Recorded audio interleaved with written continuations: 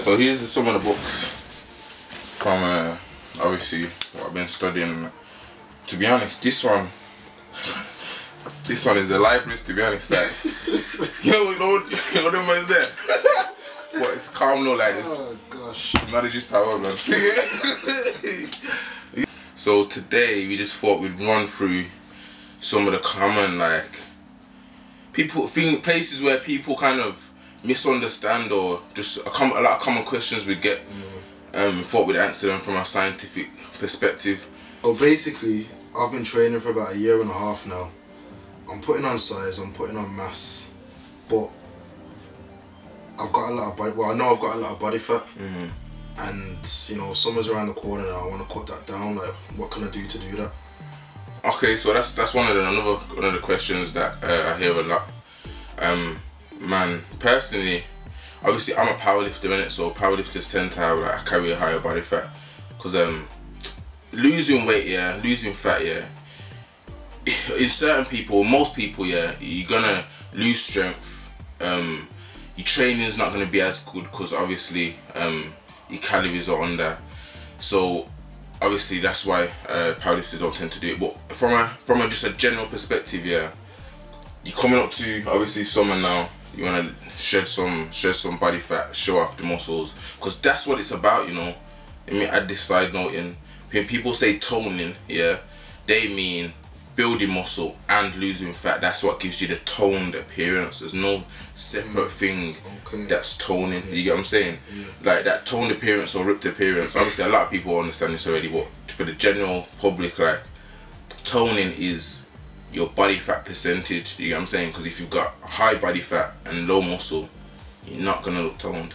If you've got low body fat but you've got muscle mass on you, that's what the toned appearance that people talk about. Back to the question, I went on a tangent. So what you need to do is, in terms of body composition, so that's how much of your body is made up of muscle and fat. The only way to change that is to change your calorie balance, your calorie energy balance. So that's how much calories you're eating, how much calories you're burning. You get me? So for you to be putting on muscle and mass, you were eating more calories than you're consuming. You will eat more calories than you're burning, sorry. So you were burning calories, but you were overfeeding your body. So that those extra calories, you were able to use that to build muscle. You get what I'm saying? But as a side note, you also put on fat because it's kind of unavoidable. Bruh, should have been a phones off team. But anyway, it's kind of unavoidable. To put on fat as well sometimes, depending on the individual, because genetics play a huge role in it. So now all you need to do essentially is work out your maintenance calories. So say your maintenance calories are 3,000. That's how much your body needs to stay the same weight, not change. Every day you're the same. You know what I'm saying? Same weight. You don't put on muscle, you don't lose muscle, you don't put on fat, you don't lose fat. Say that's 3,000 calories. To get to the point where you are now, where you put on muscle, you must have been eating over 3,000. I was in a lot. Like how were you tracking your calories at all? I weren't tracking my calories at all. I was just eating. I was just eating bare food, man. Lots of red meat. Just grab a coffee, quick time, car. Let's go and gym after. I was just eating a lot of food, so I weren't really counting my calories or anything like that. And that's where a lot of people can do it like guesswork, but again, it's genetics. Like, see, like people like Daniel as well, for example, or Malik. They've got high metabolisms. I see Daniel eat madnesses, you know what I'm saying, and he doesn't put on body fat. That's because his maintenance calories are really, really high. So for him to eat over his calories is going to be almost not impossible, but it's going to be difficult, and he's not going to be able to do that on a basis long enough to put on any sustained amount of fat. You know what I'm saying? That's why obviously, see, if he could do it one day, but then, you know what I'm saying, you're not going to do it consistently. You know what I'm saying? To be able to put on that amount of fat. But like I said, so say your balance was 3,000 now, you were eating over 3,000. In order to lose fat now, you're gonna have to bring that below 3,000. You know what I'm saying? Now there's two ways you can do that. You can either eat less food, or burn more calories. That's the only two ways about it. Then. only two ways. Right, one other thing, I spoke to someone else before, and I spoke to someone else about losing weight and getting shredded basically, and they told me that my water retention, I might be holding a lot of water under my skin. Like, yeah. What does that, what does that really mean? Like your water retention? Okay, now water, yeah, like when people talk about water like that, they're talking about subcutaneous water. Subcutaneous means anything under the skin, directly on the skin. That's what subcutaneous water means. Now, that, yeah, it fluctuates daily depending on how much water you drink, and depending on what you diet actually. Because in coffee, for example, that's a diuretic that makes you piss, and it makes you excrete water. So it depends on what you eat, obviously, and depends on how much water you drink.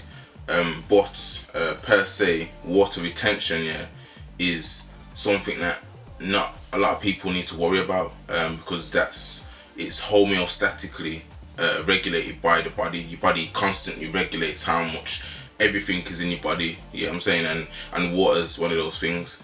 So it's not something that normal people need to worry about, but it can affect how the individual looks. So from an elite bodybuilding perspective, when you step on stage, you want to look shredded and dry. So not only do you want to have a low body fat, yeah, so it's coming up to like the elite levels, like they're talking 5, 6, 7%, probably even lower than that sometimes.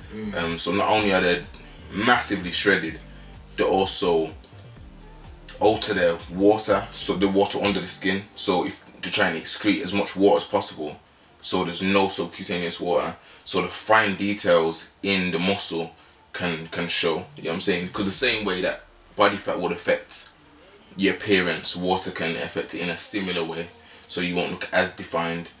But that's only elite level bodybuilders. In terms of physique competitors, etc. Me personally, from the science that I read and the research that's been put out, there's a lot of exercise physiologists that I follow, people like Eric Helms, and there's quite a lot of others. In terms of water weight, that's not something that the average person needs to worry about, and you can't really affect it that much, to be honest, anyway. Okay. But yeah. Okay. Yeah, one other thing, obviously when I first started training, I didn't really know how I should be training, like what I should be doing to put on body mass. Like I just really went into the gym naive, really. But what I've done it's worked for me. Like someone new starting out in the gym, they want to get big, they want to put on mass. Like what sort of things should they be doing? No, see that as well. It varies from person to person as well, because like I say, I can't understate genetics. I can't say how important genetics are, because genetics is what makes up every single person. You know what I'm saying? Every person, what makes you look like you is determined by genetics. So what makes you put on muscle like you will be determined by your genetics. You know what I'm saying? So the same way you look different to me, I might put on muscle different to you. You know what I'm saying? Okay. So I just want to throw that out there. But the majority of people can get by training a certain way. If you just go to the gym and you mess about, you hop on some machines, you've seen them people that just go there time and time again, year after year, don't know what they're doing, but still kind of put on some mass. You know what I'm saying? That's because training is just a stimulus for muscle growth. This is this is a quote from Eric Helms. I think he said, training is a stimulus for muscle growth. Training is a stimulus. Nutrition is just permissive for muscle growth. That means that nutrition just allows the muscle growth, the muscles to grow after they're given the stimulus to after training. So that just shows that training is the stimulus for training is actually probably the most important. So sorry, back again, but off on a tangent. Back to the original point. Yeah. Basically, it obviously ultimately depends on your individual goals. If someone wants to build strength, they might train slightly different to someone who just wants to build size. Someone who just wants to concentrate on size will typically lift within the higher rep range, etc. Yeah, so there's no specific foods like that's gonna actually make, like, if you eat this food, it's gonna make you grow muscle. Like, people think that tilapia, or bodybuilders think tilapia makes you build muscle for some reason. But essentially, it's about your macronutrients, so your protein, carbs, and fat. Your micronutrients, some micronutrients can have evidence to say that they might affect muscle growth. Micronutrients are vitamins and minerals, but essentially it always comes down to calories. You know what I'm saying? Okay. Because you could build muscle. I don't want to say this, but I need to get the point across. You could build muscle on fucking Big Macs. You get what I'm saying? Like, you could get big eating Big Macs. Yeah, cause I seen a video. I think it was it Ronnie Coleman? Yeah. He has like 4 or 5 burgers before he goes to the gym, and I was thinking, raw, like, people do that. Yeah, it can be done, because and it's just about calories. Because if you're eating more calories than you're burning, you've got excess of calories. So if you've got the stimulus we were talking about, which is training, and you've got the excess calories, regardless of where they come from, you're gonna build muscle. Now, obviously, the side note to why that's not advisable, because you've got, like, obviously a high fat, and it's just bad for you because of what's in the Big Macs. Okay. But the principle of terms of calories, that just demonstrates the principle of terms of calories. I would still say eat clean, or what's termed as clean, which is like whole grain foods. That's just for your satiety. So that's feeling full. Okay. Lean meats, protein, healthy fats. Just general guidelines, really, without getting too specific, because obviously if you were an elite bodybuilder and 6 weeks out from a show, I'd tell you something different. You get what I'm saying?